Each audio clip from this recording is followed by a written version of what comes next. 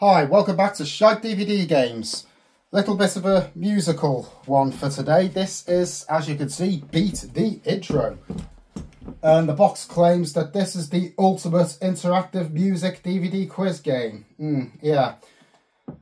I mean, usually I question the term ultimate, but here I'm questioning the term interactive because there's nothing bloody interactive about this at all. You actually have to write the answers on pen and paper. You need pen and paper to play this throughout, as we'll discover when we have a look at the instructions. There were, I think there were about 5 of these games, but from the second one, it did become a more conventional, select the right intro, A, B, C. You didn't need pen and paper anymore. But this one, this is not interactive. Let's have a look at the instructions. It's so easy. All you need is your DVD remote and paper and pens for every player. Yeah. Before you start the game, you choose how difficult you want the game to be and what decade you want to concentrate on up until 2004, because that is when this game came out. It's one of the early DVD games, so I suppose it's not really that fair to expect a lot from it. You can play by the decades available or by a random selection. Next page. Every round has 10 questions. We either play you the intro to a song, show you the album artwork, or display song lyrics. You get less time to work out the answer depending on the skill level you chose at the beginning. Easy 10 seconds, medium 6 seconds, or hard 3 seconds. So yeah, as the name suggests, you've got to, get the intros. After the intro or artwork, you have a further 20 seconds to answer 3 questions relating to the artist or the year. So basically, there's 2 points for getting the artist and the song, and a further 3 for the spin-off questions. So there's 5 points for each, and then after every 10 questions, the game runs through the answers in order. Score a point for every one you get right. So I think it's a maximum of 50 points. So yes, here we go. It's simple. It's fun to play as individuals or as a team. Get pens and paper ready, and let's go. Back to start.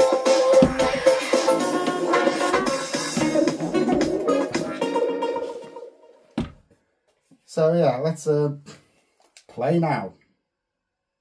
Have you got your pens and pads ready? Well, yes, I have. I mean, I'm probably not going to do very well at this because I've played this before, and a lot of the questions are really obscure. If you've got pen and paper yourselves, by all means, play along and see if you can answer some of the questions I don't get, which will probably be a lot of them. Right. So how clever you're feeling? Don't know, in the know, know at all. So this is your difficulty. And they could just say easy, medium, hard, but yeah, don't know, you get 10 seconds for the intro. In the know, 6 seconds, and know it all, 3 seconds. I'm gonna go for know it all because the shorter the intro, the less chance of any copyright claims. Although I don't think these are actual renditions of the song. I think these are samples, but anyway, better safe than sorry. I know it all. So pick a decade, yeah, 60s, 70s, 80s, 90s and noughties are split because it only goes to 2004. No 10s, no 20s, no. That shows the age of this thing. For this game, I'm going to go random. That's enough of me rabbiting on, let's play. I'm so lost without you. All Out of Love, Air Supply, I think. Which country are this band from? Oof. I don't know. Sweden. This band met during 1975 while performing in which musical? What musicals were out in 1975? I've no idea. Complete this band's song title, Even the Nights Are Dark? I'm pretty sure it's not, but it's better than nothing, isn't it? So yeah, that's a good start for question 1. Oh, by the way, don't be surprised if this question comes up again later in the same game. It's happened to be a few occasions. That's another bad thing about it. God, that was just a bloody screech. I don't know what that was. Oh, damned if I know that. Which water sports are this band associated with? What water sports are there? Synchronized swimming, water polo. Yeah, let's say water polo. How many band members were in the original lineup? Well, it's got to be worth a guess, hasn't it? 5. Which one of this band's songs stayed in the UK chart for 17 weeks? Well, it'd help if I knew what the band were. I'm gonna have to pass on that one. Moving on to question 3. Oh, it's lyrics. I don't know where my baby is, but I'll find him somewhere, somehow. I gotta let him know how much I care. Oh, God. Which UK town was this artist born in? I think Leeds is stand now. I don't think it is oh, God. Leeds. I don't know. Just name any UK town. What band did this artist originally sing with? Don't know. How many years passed between this artist's second and third albums? Well, let's say 5. I mean, might as well just answer 5 to everything. This is not going well for me. Don't know how you're doing at home. What's next? Question 4. Yes, I know one. Merry Christmas, everyone. Shakin' Stevens. That's an easy 2 points. What was the singer's first band called? Oh, God. I don't know. I've no idea. Who did this artist duet with on A Rockin' Good Way? Don't know. This artist sang about a door. What colour was it? Well, that was a green door. I'm pretty confident I've got at least 3 points out of the 50 available in this game anyway. Move on to question 5.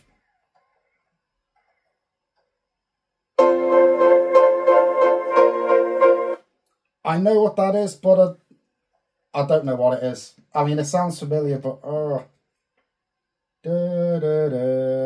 it's not going to come to me. Which year was this the biggest selling record in the US? Oh, I couldn't even begin to. 1978. Where was this artist born? Canada, the UK? UK. This artist was a child prodigy on which instrument? Piano. Complete guesses. You're probably laughing at me, but, you know, I can laugh at myself later. Well, I'm halfway through at least. Question 6. Look at the stars. Look how they shine for you and everything you do. Nah, it's not ringing any bells there. Did this band win Mercury Music Prize in 2000? Oh, is that a yes or no one? I'm going to say... well, I'm going to say yes. Which year did this band play at Glastonbury? Well, it's got to be the 2000s, isn't it? 2001. Which band jointly headlined the V Festival in 2003 with this band? Or Black Eyed Peas? I don't know. I don't think that's right, but it's the first one that came to my head when I saw that year. Question 7.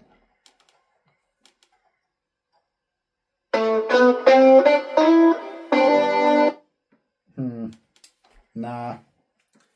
See, I know songs, but intros I'm not so hot with. This artist had a hit with Black Magic Woman, who did the original. Da-da. How many Grammys did this artist win in 1999? 6, 7 or 8? Middle value, 7. Who did the vocals on this artist's song Smooth? Well, didn't Santana sing a song called Smooth? It's probably a different one, but I'm going to go with that. Because it's better than going for nothing. Last 3 questions. This is going really well, I can feel it. The way you talk about choice, like it's something we were born with. The choice is for everyone, but now for everyone. I didn't even read that properly.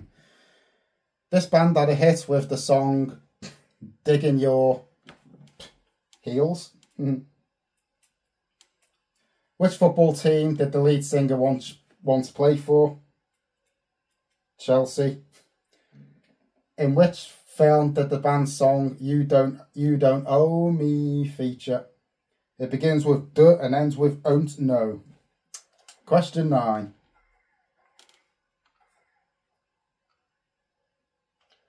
As the midnight moon was drifting through the lazy sway of the trees, I saw the look in your eyes looking into mine. I'm really no good at these lyrics ones. Which guitarist is known by the name of this song? Well, yeah, I mean, if I knew what the song was, I'd know the answer to that, wouldn't I? Which concert hall does this artist play at most Februaries? Which concert hall? Albert Hall. Oh, I don't know. How many Grammys has this artist won over his career? Well, this is a nice 50-50 one, 10 or 15. 10. One more question to go. How are you doing at home? I think that's EMF. Unbelievable. That's only one of two I've got. In which year is the song released? Early 90s. Oh, God. I'm going to say 1990. What did this band's initials stand for? Now that back to normal territory again, I don't know. Every Magic Fountain. That'll do. This band sang a version of I'm a Believer with who? The Monkees. Well, they sang the original. Well, anyway, that brings us to the end of the game. How exciting.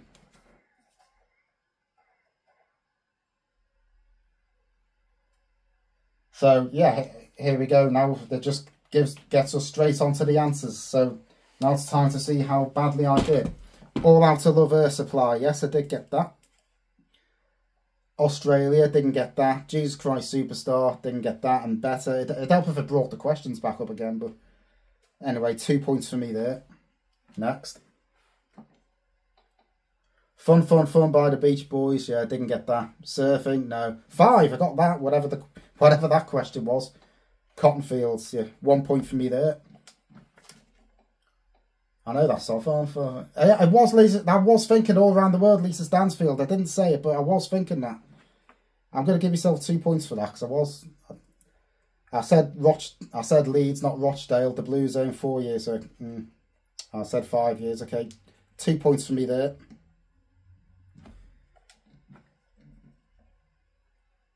Merry Christmas, everyone. Shakin' Stevens, yeah. Shakin' Stevens and the Sunsets. Never heard that. Bonnie Tyler and Green Door, so that's 3 points.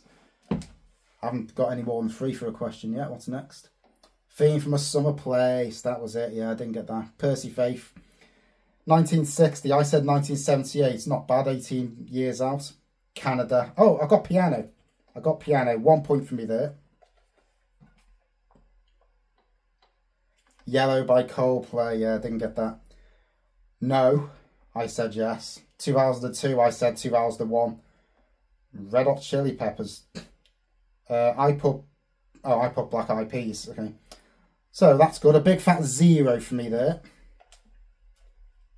Number 7. Santana. I did say Santana. Yeah. Fleetwood Mac. No. 8. No. Rob Thomas from Matchbox 20. No. 1 point there. Choice by Blow Monkeys. No. Scene. No. Norwich City. No. I said Chelsea. And Dirty Dancing. No. Big fat 0 for that one. 2 to go. Didn't do well on this one. Slow Hand Pointer Sisters. No. Eric Clapton. No. Oh, I did say Albert Hall. Oh, but I said 10, not 15. So 1 point for me there. And the last one. Unbelievable EMF. 1990. Yes, I got that right. Epsom Mad Funkers. No, I can't remember what I said, but it was close. And Reeves and Mortimer. No. So 3 there. So that's the end of the game.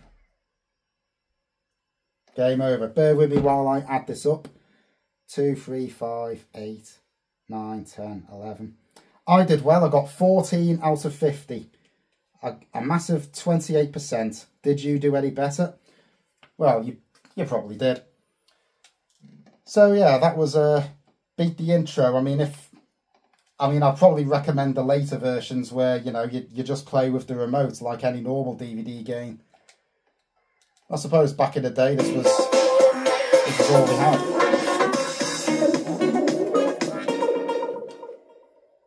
So that brings us to the end of another shite DVD game. Well, let's have another one soon. Goodbye.